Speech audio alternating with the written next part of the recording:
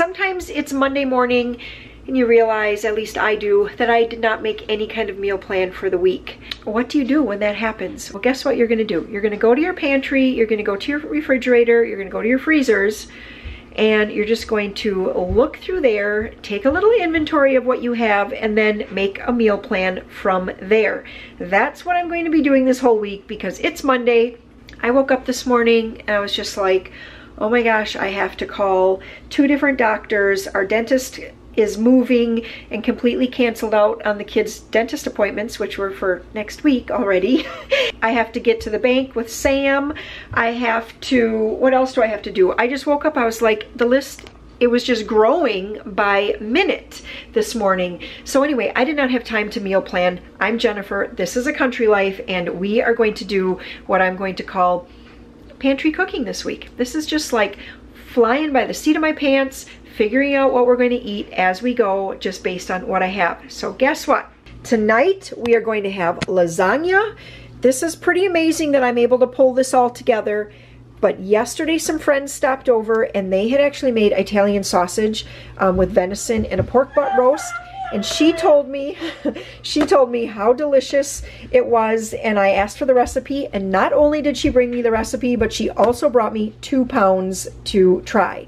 So I have 1 pound thawed here, and that was kind of like the start. I was like, maybe we'll make spaghetti for supper. I was just like, I don't really want spaghetti. So I went to the pantry, and lo and behold, the next thing I found was this open box of lasagna. I don't know how many lasagna noodles are in there, but it seems like about half a box. So I figured that should work. I went down to the basement, and this, I mean, again, this was just like providence. I went down there and I was digging around, and there it was, 2021, not even behind a bunch of things, 1 jar of spaghetti sauce. And then I was like, oh, I need Mrs. Dash, and I knew I didn't have any, but I do have this Portesi seasoning. I know this is nothing like Mrs. Dash, but it's gonna work, so I'll add that instead of the Mrs. Dash.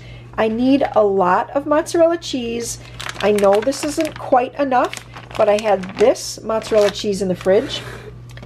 I had this 4 cheese Mexican, which I think between these 2 it's actually going to be plenty. And I even found an unopened pack of cheese as well, in case I need a little extra. In our garage fridge, there was a container, completely brand new container. Can I get that lid off one-handed? There we go. Completely unopened container of cottage cheese. And that's it. That is how easy my lasagna recipe is. And then it just needs some water. So I'm going to get all of this going. We're going to pull this together into a supper tonight.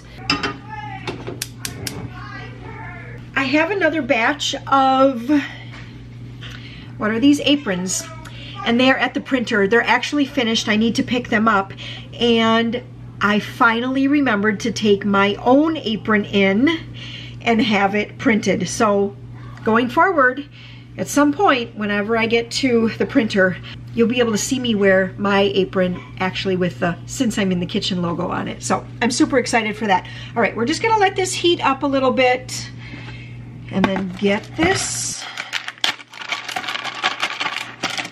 I don't think I'm gonna need any added fat. Oh, there's a hair. Ah, where did it go to? There we go. Okay. Now usually I would just use ground venison, or if you wanted to, ground hamburger, but since I have this pork sausage, that's what I'm going to end up, or venison, actually venison pork sausage, this is what I'm going to use today.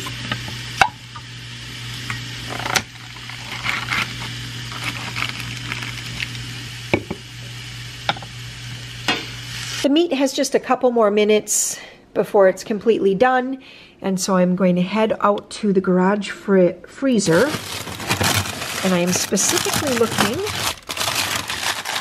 for these little garlic naans. All right, that was a surprise. Anybody want to tell me why I have sunglasses in the freezer, and then maybe who would have put them there? Well, you can see I just left them there because that's just the kind of mom I am. We're also going to head down to the basement freezer to see what we can find. Ooh, we've got Brussels sprouts, which sounds so good to me. Sweet potatoes, though that sounds delicious to me.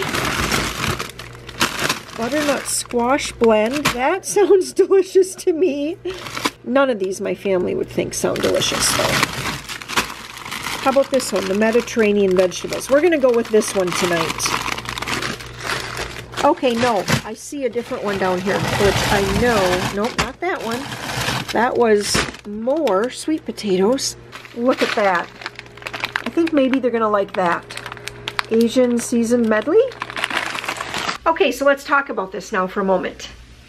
If I were to have actually planned a lasagna supper for us, I would have looked and realized I didn't have Mrs. Dash. I would have put that on my meal plan, or I would have put that on my menu. I probably would have noticed that I had lasagna noodles and would have not counted them, and I would have put lasagna noodles on my list because I would have thought, well, you know, I probably need a few more. I probably would have put mozzarella cheese on my list because I would have said I don't have quite enough. I also most likely would have planned to make a homemade garlic bread or something like that, and then would have been disappointed with myself because the day was busy and we did a whole lot of homeschool today. Last week, again, was a pretty light week, and so today it was just like any Monday, I'm always ready to just like start with a bang, and it's like a big do-over or start over, or you know, you just feel like you're ready to just give it your all. Anyway, I would have been disappointed because I would have forgotten to get the bread going earlier in the day. And then what else? Oh, I also would have put green beans because I always love to have green beans with lasagna, and I'm out of home canned green beans, and I don't have any green beans in the, like, just canned from the store. And I don't have any frozen green beans, so I would have put green beans on the list. And look at all of those things that I would have bought, which we would have eaten, and eventually we would have eaten all of this. However, if you're trying to cut back maybe a month, you want to try to save $100 in your grocery bill or something like that, this is a great thing to do, is to just sort of open up your pantry, shop from the pantry, and make it happen. It's always amazing what you can end up making from just the random ingredients in your pantry and freezers. I need to get the water in here. That is actually going to loosen up all of the yummy cooked on, what did people tell me that's called? The fond? It's going to loosen that. Oh, I can already tell it's loosened it all up. I'm also going to put in my spaghetti sauce here. 32 ounces. What I should have done is I should have left a little water in there so that I could rinse this. Let's see, should I try it? Scoop some up. Oh, I didn't get enough. Okay. Put a little in there. Give it a little swirl. Come back over here. Rinse that out. I'm going to let this simmer for 10 minutes now. I decided I'm not going to, I think I've decided that I'm not going to use the Italian seasoning, because normally I would use like a completely unseasoned meat, and since this pork sausage is seasoned, I think there's going to be enough seasoning. I'll taste it, and then I'll get back to you with a final verdict as to if I think I need to add something or not. So while the meat simmers for 10 minutes, that gives me a little time to think about what we are going to do for the next couple days. Tomorrow night, super easy. Maria and I will be home alone, and we are going to make corn dogs and have some kind of vegetable. And the corn dogs, thanks to Uncle Dan. He wasn't supposed to leave those. If you're watching, you know you weren't supposed to leave all that stuff here, but he did. Okay, so we're going to eat the corn dogs tomorrow, and we will be very happy with that. And then I saw that I have some chow mein noodles, and these can get kind of rancid fairly quickly, I feel like. I probably should just keep them in the freezer. But anyway, I had these from just before Easter or something, and I thought, you know what? Mock chop suey would be delicious. Now that's what my mom called it all the time. I know the last time I mentioned mock chop suey in one of my videos, I had a few people say, that is totally not the name for it. You know what? That's okay. When I say mock chop suey, I know what I mean. And my family knows what I mean. And I know that I have cream of mushroom soup down here someplace. It's cream of chicken. That's cream of mushroom. So mock chop suey takes cream of mushroom. It might even take a can of cream of chicken. I'll have to pull up the recipe. But anyway, I'm just going to put these couple things, I'm going to put those things right on that shelf just to kind of remind me that that is what we're going to be having on Wednesday night. So all I have to do is go down and get a package of ground venison. And let me just see if it is in my first cookbook or is it in my second. I guess I never put that recipe into a cookbook, so I'll have to type that one out, put it in the description box for you guys. Okay, so here's the recipe. I'm gonna use ground venison and celery, which I have. I have water, I have cream of mushroom soup, I have salt and pepper, I have onions, I have chop suey sauce, which is just soy sauce, I have rice, I have cream of chicken, you guys saw lots of that in there, and I have the chow mein noodles, so that's perfect. That is gonna make a perfect supper for Wednesday night. And I'm just gonna have to look. You saw I had other bags of vegetables down there. I'll put some vegetables with it, open up a couple cans of canned peaches or applesauce, and again, we'll have a great supper for Wednesday night, and I didn't have to buy any extra ingredients. Time is up for the simmering, and I tasted it, and it has plenty of Italian seasoning to it, so I'm not gonna add anything additional. When we serve it up, if someone thinks it needs a little salt or pepper, they can add that at the table.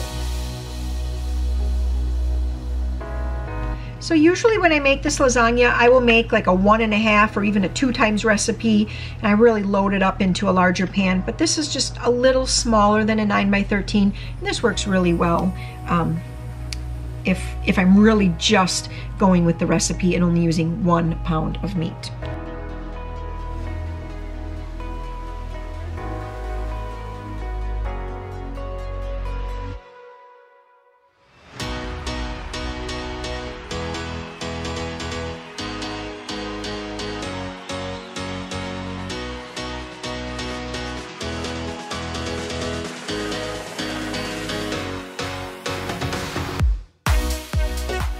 So that the cheese doesn't stick to the foil when you take it off at the end, just spray your foil right in the center there, right where it's going to actually touch the cheese, and then just foil it like that.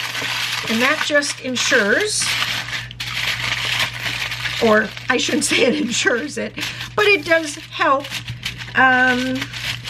the probability of the foil coming off without all of the cheese pulling with it.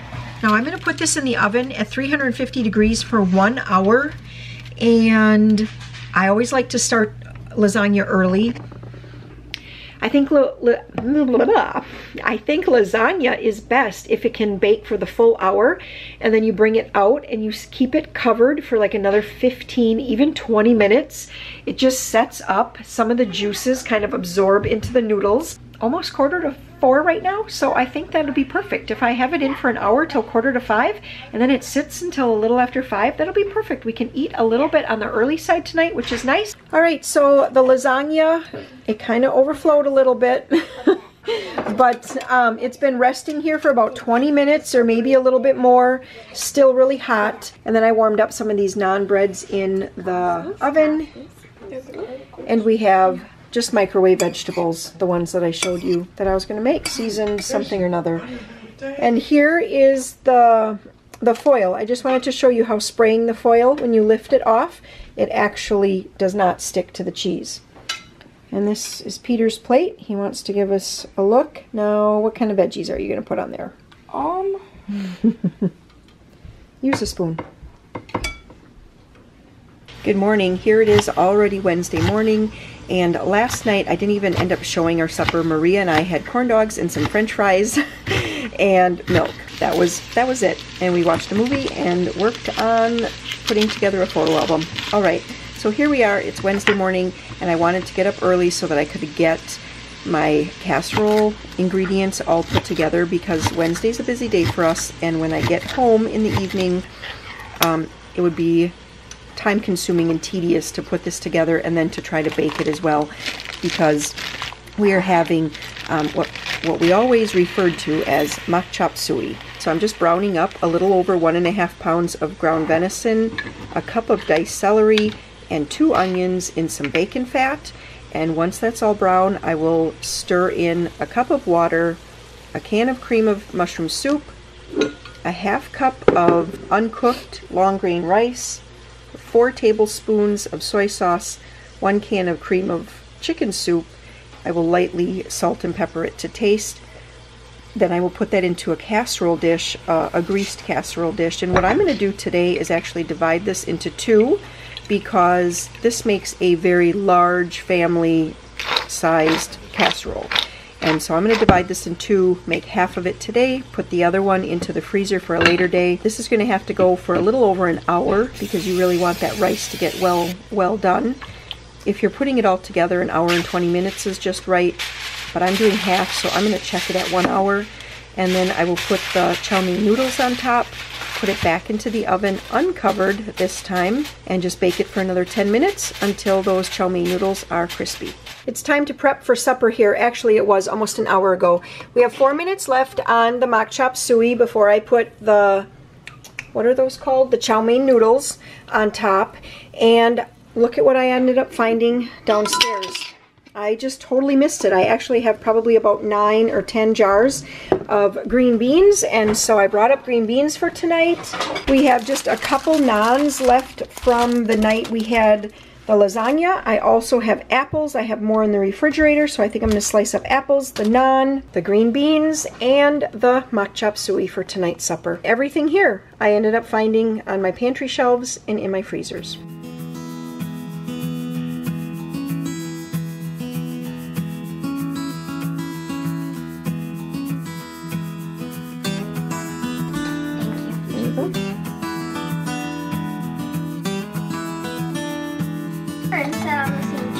It's a little too close. It is another day here now, and I need to think of something for supper tonight. And we're supposed to have decent weather, like 60 degrees today. At least get up to 60 in the afternoon. And I thought it would be kind of nice to grill out some venison steak. So we are going to dig around for venison steak. Whoops. I see mini roasts and more mini roasts and more mini roasts. Okay. Maybe it's going to have to be a mini roast day. I bet there's steak under here. No, that feels like a venison roast. I really didn't want to do lunch meat tonight. All right, well, this is going to be a two-hand job, so I'm going to have to dig around a little bit. All right, I also grabbed one of these packages of lunch meat because I realized that we ate up the whole casserole last night at supper. No leftovers. So I grabbed that, and then I also found 2 pounds of venison steak here. That one says 2021. So I don't know how that one got buried down there, but I could not find the 2022 steak. I'm going to just set both of these actually in the sink right now because what I want is for this to thaw by lunch, which is in just a couple hours. And I want this one to thaw. I'm going to have to take it out a little bit later. Maybe put it into like and put it into a little pan of some water so that it really starts to thaw. But we need to get back to schoolwork, and I just wanted to make sure that that was kind of ready to go. Apparently at 6 o'clock, everyone is so hungry to serve up, they just can't even wait here tonight. So what we ended up doing instead of the venison steak, because that just was not going to thaw. It's cold in the house. So anyway, the turkey had finally thawed, and so I just toasted up in the oven, buns, toast, the cheese, we're doing the turkey, and then over here we have some lettuce and pickles.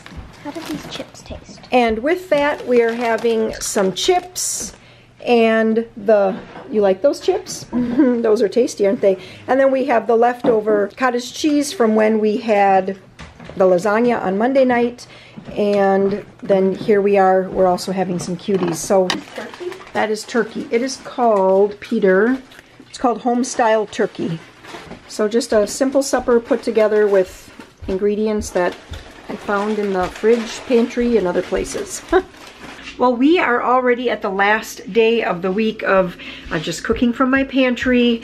Not that I don't cook from my pantry often, but I just kind of wanted to do, I just wanted to show you how sometimes it can just be super simple meals and it's still delicious and warms the hearts and bellies of your family. Okay, so for tonight's supper, we are going to be having fish. So we have all of this fish here. We have some fish here that Peter caught. And anyway, we just thawed all of this, and we're going to make this for supper tonight. I just scrubbed up these potatoes, and I'm going to be doing half potatoes. It's a really simple thing to do. Let me show you how I make half potatoes. I have a dark pan, and I'm going to put plenty of oil on there. Oop, I better get my oven set to bake.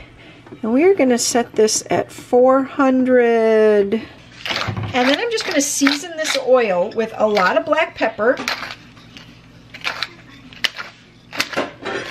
And we're going to keep it super simple tonight, just Lawry seasoning salt. So plenty of Lawry seasoning salt all over the oil. I then slice my potatoes in half wherever I'm going to get the most surface area.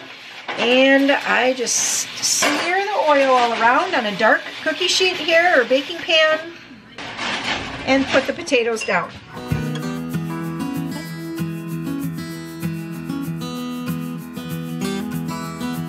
Alright, I have plenty of space on here, so I'm just going to separate them a little bit here. I'm going to put these in the oven for at least 45 minutes. So I can tell that these are done when I go to lift them up and they kind of release naturally from the pan, and I flip them over and they're nice and golden brown on the one side and kind of crisped up a little bit. So that's it, 45 minutes, maybe an hour. It really just depends on how hungry you are, how in a hurry you are to eat. The 45-minute timer just went off, and this is what I mean. If these were not all the way done, when I lifted it like this, they wouldn't just lift off. What would happen is the potato would get stuck onto the pan, and yeah, that's what would happen. You get the potato stuck onto the pan rather than be nice and crispy like that. So I'm just going to put these back in the oven with the oven turned off because Warren is just getting the oil hot for the fish, and we are using this here, this 906 Outdoors Cooking, what does that say? Cooking Wild Seasonings. I thought that it needed a little bit more salt, so you added in a half teaspoon of salt into this. There's the fish. We have fish from Uncle Dan. Yep, fish from Uncle Dan. We have fish from Peter over on that side. So there's our crappies. There's up north crappies. And then, like, one about like that, like one about that big, and Number then 7. Yeah, and then Countdown or floater? a floater, and then back there we snap my line on that. So I That's your line. yeah. Call test line. Serving up something good there. Yes, sir. Okay. So here's a piece of bluegill. There's 2 cups on the table. Yeah. I'm gonna grab some cups. Is that good? Mm-hmm. It all looks delicious. And Maria's plate. Am I between Peter and Joseph?